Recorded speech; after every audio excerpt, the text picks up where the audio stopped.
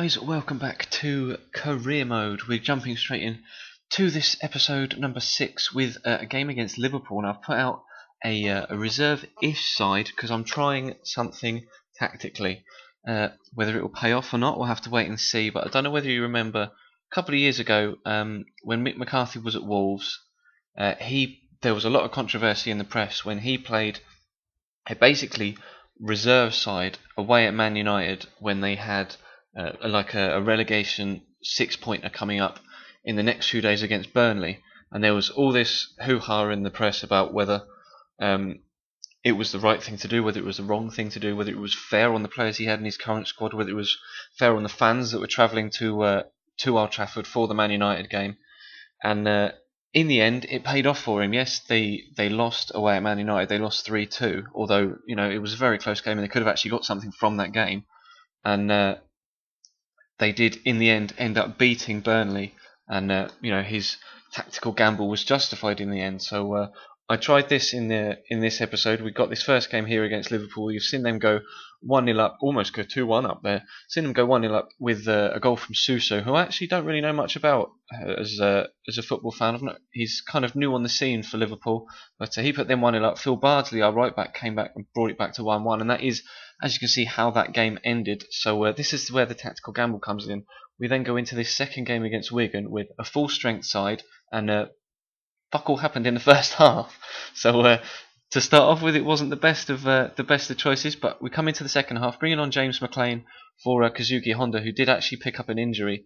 So we were going to try and push on and try and get the 3 points. And straight away after half time, Adam Johnson there with a rifled effort into the bottom corner, and we go 1-0 up, which is a great start to the second half. And you can see in the replays again, left the replay, and it's a great example of the first touch engine brought into this FIFA 13.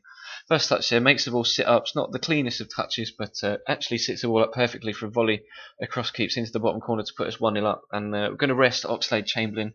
He's been tearing teams apart for us so far this season, and thought we'd give him a rest. Stephen Fletcher there gets played through 1-on-1, and unfortunately can't rifle the ball across, keeps into the bottom corner. Didn't quite have the technical ability to get the ball across, keeps into the bottom corner, but Lance there for Wigan does have technical ability, and after Kone's first effort comes back off the post, he has a snapshot with a second, and skews it quite wide, but Lance is there to rifle it in, and we nearly go back in front there after some good football.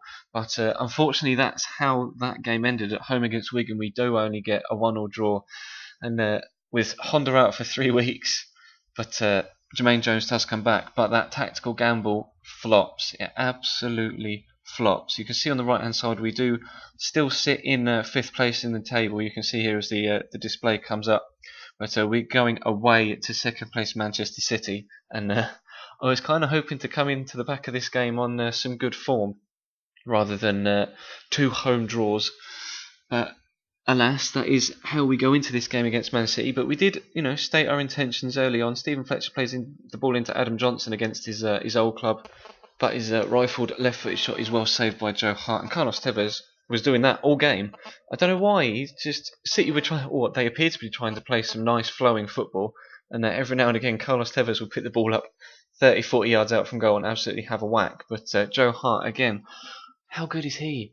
People say there's a whole debate about whether Joe Hart's overpowered, and as they get another chance from that corner cleared off the line, it was really frustrating trying to get some chances against City, because they defend really well. When you do get a chance, Joe Hart pulls out an amazing save, but unfortunately Mignolet there wasn't able to pull out a great save for us, and Balotelli gets so much power behind this that I think it's Jack Rodwell gets tackled, and then from a dead ball situation, Balotelli with no backlift rifles it into the bottom corner, and unfortunately we do go 1-0 down.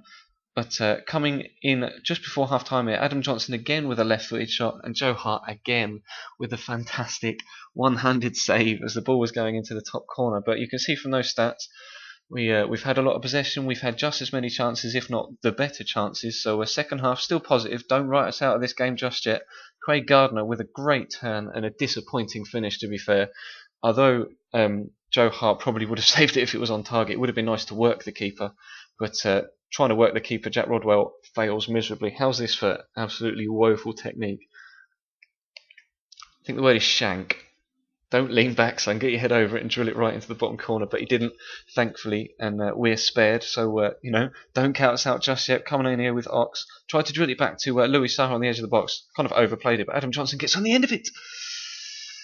Joe Hart doesn't have to make a save as the ball hits the post and trickles wide. And I'm afraid now you can count us out of it.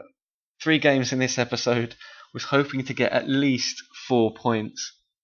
And we do, unfortunately, only come away with 2. A home draw against Liverpool, a home draw against Wigan, and an away defeat against Manchester City at the Etihad Stadium. So not entirely what we were after, to be completely honest, but having a quick look through the squad report here, a few players have made some decent improvements, although Louis Saha and Diawara actually have dropped by a couple of ratings, which is unfortunate. They are getting on a bit though, and I'm quite disappointed that Diawara has dropped off quite this early. But James McClean there, making some good progress, even though he's not, strictly speaking, a first team choice every week. And again, the same with Danny Rose, making some good improvements. And hopefully that can continue throughout the rest of the season, and we can keep up some good form and make sure that we keep ourselves in those Europa League positions. But come back next time in episode 7 when we come up against Arsenal in the Capital One Cup. We beat them on the opening day, so you never know, we might be able to get another shock result and push on through to the next round of the League Cup. But come back in episode 7, leave this video a like if you could be so kind, and subscribe if you haven't. There's plenty of FIFA content going on here on this channel, Ultimate Team and Career Mode, so I will see you next time.